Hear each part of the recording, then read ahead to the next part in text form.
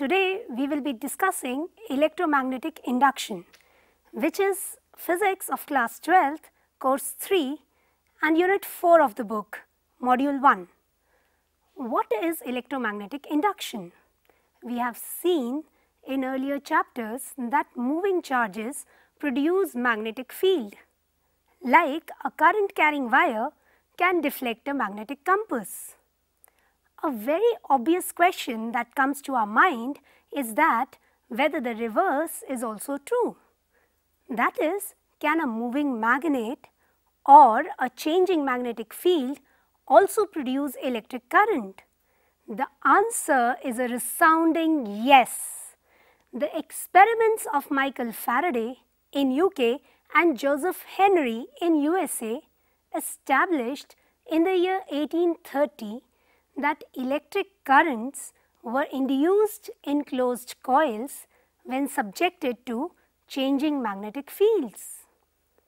The phenomenon in which electric current is generated by varying magnetic fields is called electromagnetic induction. The phenomenon of electromagnetic induction is the basis of working of generators, dynamos, transformers, etc. And these devices form the basis of production and distribution of electricity. And we cannot imagine our world without electricity. And hence, the concept of electromagnetic induction is of utmost importance. We shall now discuss some of the experiments carried out by Faraday and Henry. Experiment 1. Current induced by a magnet. Let us take a coil C1 connected to a galvanometer G as shown in the figure. Normally, in such a setup, the meter would not deflect as there is no source of EMF. We have taken a coil which is attached to the galvanometer. We also have a bar magnet which can be moved in and out of the coil. We observe that when the north pole of a bar magnet is pushed towards the coil, the pointer in the galvanometer deflects, indicating the presence of electric current in the coil. The deflection lasts as long as the bar magnet is in motion. The galvanometer does not show any deflection when the magnet is held stationary. Now, when the magnet is pulled away from the coil, the galvanometer shows deflection in the opposite direction, which indicates the reversal of the current's direction. When the south pole of the same bar magnet is moved towards or away from the coil, the deflections in the galvanometer are opposite to that observed with the north pole for similar movements. The deflection and hence current is found to be larger when the magnet is pushed towards or pulled away from the coil faster. When the bar magnet is held fixed and the coil C1 is moving towards or away from the magnet, the same effects are observed. So, we can conclude that it is the relative motion between the magnet and the coil that is responsible for the generation or induction of the electric current in the coil. Let us move on to the next experiment. Experiment 2. Current induced by current. The bar magnet is replaced by a second coil C2 connected to a battery. The steady current in the coil C2 produces a steady magnetic field. As the coil C2 is moved towards the coil C1, the galvanometer shows a deflection. This indicates that electric current is induced in the coil C1. Now, when C2 is moving away, the galvanometer shows a deflection again, but this time in the opposite direction. The deflection lasts as long as coil C2 is in motion. When the coil C2 is held fixed and C1 is moved, the same effects are observed. Again, we can conclude that it is the relative motion between the coil and that induces the electric current.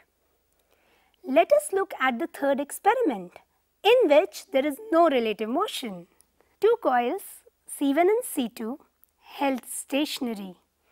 Coil C1 is connected to galvanometer G, while second coil C2 is connected to a battery through a tapping key K. We observe that the galvanometer shows a momentary deflection when the tapping key K is pressed. Now, if the key is held pressed continuously, there is no deflection in the galvanometer. When the key is released, a momentary deflection is observed again, but in the opposite direction. The deflection increases dramatically when an iron rod is inserted into the coils along their axis. Through this experiment, it can be concluded that relative motion is not the absolute requirement for induction. Current can be induced by changing the current in the neighboring coil. Now, to understand the Faraday's experiments mathematically, let us first understand the term magnetic flux.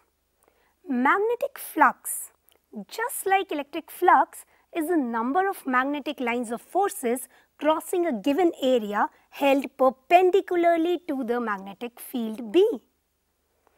Mathematically, it is equal to the dot product of B and A. Hence, magnetic flux is a scalar quantity. Phi B is equal to B vector dot A vector, which is BA cos theta, where theta is the angle between magnetic field B and area vector A. As can be seen in the diagram, flux phi is equal to B dot A, which is again equal to BA if area is perpendicular to the magnetic field. If area is perpendicular, that means the area vector is parallel to the magnetic field, or theta is 0 and cos 0 is 1. If area is not perpendicular, then phi is given by the product of component of the magnetic field perpendicular to the given area and magnitude of area vector. The other aspects of magnetic flux are: flux is proportional to the number of magnetic lines of force through a unit perpendicular area, that is, the strength of the magnetic field. Flux varies with the angle between B vector and A vector. Flux is also proportional to the area. So, mathematically, when the surface is parallel to the magnetic field, then the area vector will be perpendicular to the magnetic field and theta will be equal to 90 degree. So, phi will be equal to BA cos 90, which is equal to 0. When surface is perpendicular to the magnetic field, then area vector will be parallel to the magnetic field and theta will be equal to 0. So, phi will be equal to BA cos 0, which is equal to BA and is the maximum value of the flux. When a coil of N turns, each of area A is held in a magnetic field of strength B. Magnetic flux associated with the coil is given by phi B equal to N times B dot A, which is equal to NBA cos theta, where theta is the angle between the direction of B and normal to the surface area of the coil, which is the area vector. Coming to the unit of magnetic flux, the SI unit of magnetic flux is Weber or Tesla meter square.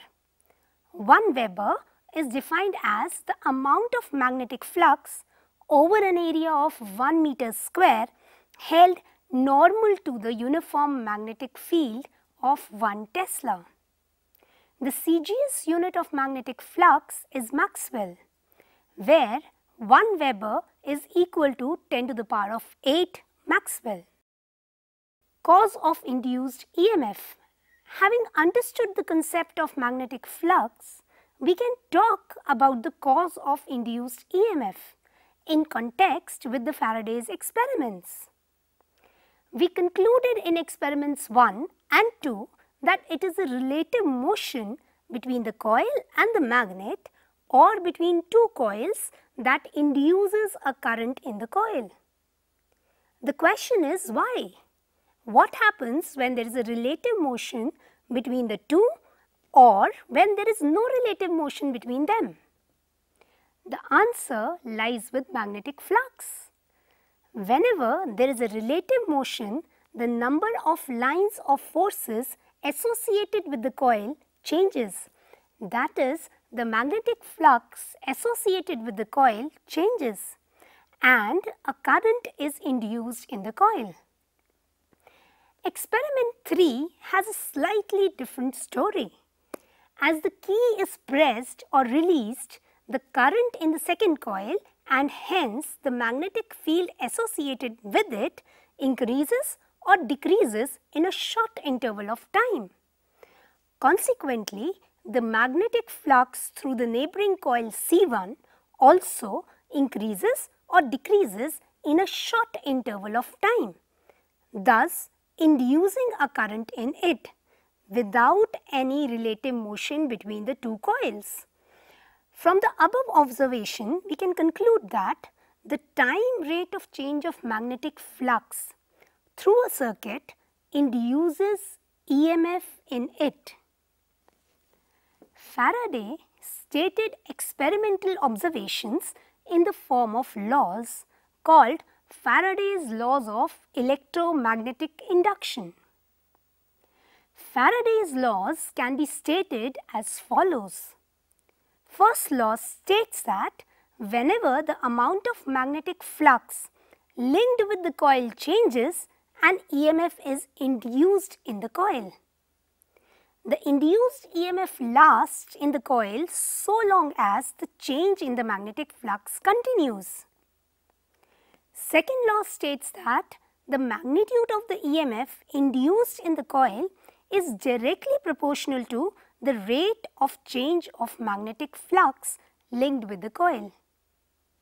Regarding first law, we observe that if the key is kept pressed or magnet is not moving, no EMF is induced. Hence, the induced EMF lasts in the coil so long as the change in the magnetic flux continues. If there is no change in the magnetic flux, then there will be no EMF that will be induced. The second law can be concluded from the observation that when the magnet or the current carrying coil was moved at a faster rate towards or away from the coil C1, the galvanometer shows deflection. So, mathematically the induced EMF is given by E is equal to minus d phi b by dt. The negative sign indicates the direction of E and hence the direction of current in a closed loop. In the case of a closely wound coil of n turns, change of flux associated with each turn is the same. Therefore, the expression for the total induced EMF is given by E is equal to minus n d phi b by dt. Direction of the induced EMF. E is equal to minus d phi b by dt. The negative sign is taken because induced EMF opposes any change in the magnetic flux associated with the circuit. This follows from the Lenz's law, which we will be discussing in module 2. Thank you.